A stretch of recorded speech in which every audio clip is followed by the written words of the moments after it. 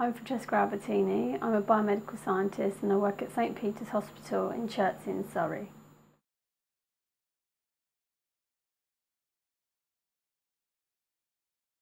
When I was at school, I always used to be interested in science, mainly biology based, and so I went on to do my A-levels in biology. I did chemistry as well, and maths, so it was all a basis of science behind it.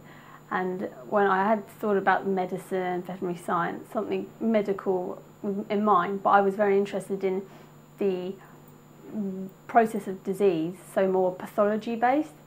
So then I read around and found out that a biomedical scientist position would actually be perfect because it was on a cellular level. I then went to university after my A-levels and studied a BSc Biomedical Science, which was a 3-year course. I came out with a degree, but when I applied to the IBMS to have my degree accredited, they told me that it wasn't, which then in turn I had to go back to uni for another 2 years to study biomedical science again, but this time it was a coterminous degree, so I carried out 2 work placements over the 2 summers, which were in 8-week blocks, and I rotated, for the first placement I rotated around all the disciplines in pathology to get a feel for each discipline, see how I liked it, see how it works, see how everyone works together and the role they played within the hospital. And then on the second placement I decided for the 8 weeks where I work the whole placement. So I decided cellular pathology, which was histology and cytology, and I worked 4 weeks in both departments. And upon that, I decided cytology was definitely what I wanted to have a position in.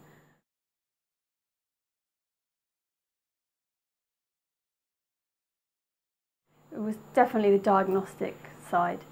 With some of the other disciplines, it was you just prepared all the samples and then they were carried off and other people, clinicians, to look at them instead. Whereas with cytology, you prepare it yourself and then look at it down the microscope and give your own opinion, and then you can you can give your opinion on other people's. And so that's why it appealed to me, definitely the fact that I knew I was having some input into the final result, which could then affect the patient's care and management.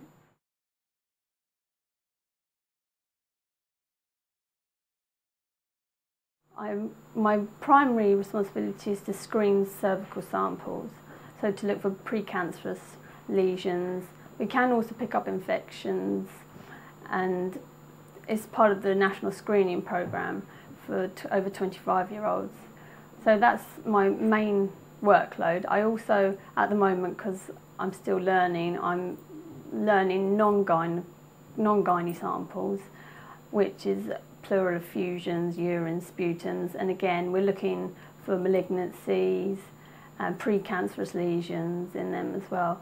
I also do andrology, so I do semen analysis and post-vasectomy samples, and in the infertility samples we look at sperm counts, morphologies, pH, volume, all different aspects like that, and they're generally referred to us after if a patient hasn't been able to conceive for over a year. And also we do post-vasectomy samples that we check that the vasectomies actually worked. So I do those. Those are my 3 main roles, and I also prepare the samples as well. So I prepare them all onto a slide, so then I can do the microscopy afterwards. So I do it from the start of the sample to the very end of the reporting.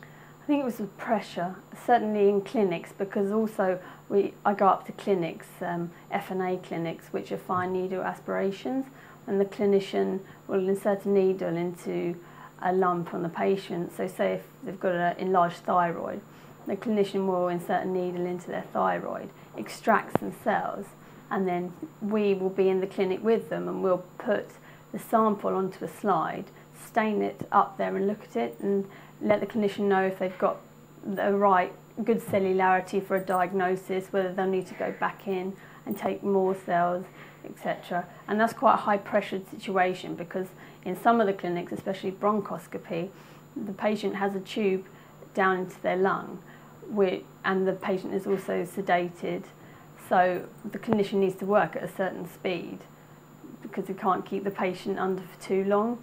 So it's mainly the pressured environment, I find.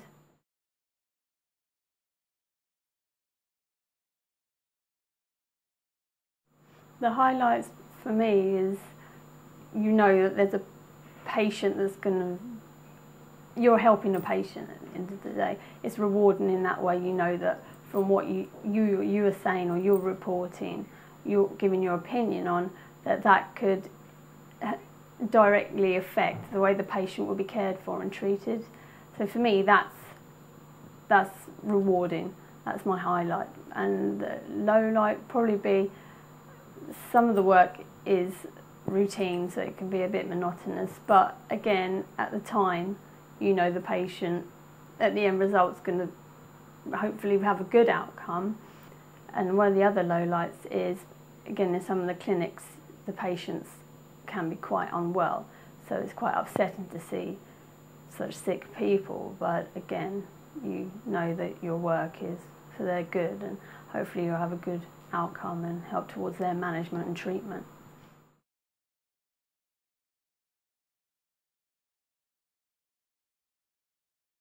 One in particular that I've been doing is still a trial, but it's called OSNA, which is a one-step nucleic acid amplification, which is a molecular technique, and it tests sentinel nodes from breast cancer patients, and it's intraoperative. So while the patient's having a lumpectomy or mastectomy, the surgeon will remove the sentinel node, which is a lymph node in the patient's armpit, and send it to us, and we process it on a machine to see whether the tumour has spread to the lymph nodes, in which case we then will ring surgery back up and tell them that it's spread, and so they'll clear all the lymph nodes in the patient, and if not, then they know it hasn't, so they don't have to do the axillary clearance. And in that way as well, it saves the patient from having to come back for a second surgery, because normally the sample would be sent off and it would take a couple of days to process, whereas this is an intraoperative, so within half an hour to 45 minutes they'll know whether they have to remove the axillary lymph nodes or not. So that's one of the new things that I've come across.